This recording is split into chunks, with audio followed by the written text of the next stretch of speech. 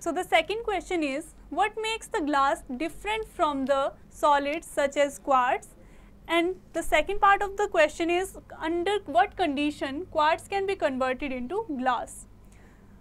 So quartz and glass are mainly different in the arrangement of the constituent particles, as quartz comes under crystalline solid and glass comes under amorphous solid. And being a crystalline solid, it is having long range order, and being a amorphous solid, it is having short range order.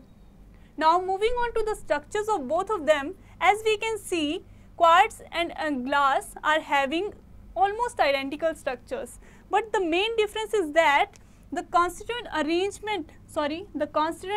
particles are having long range order, which is repeating itself periodically.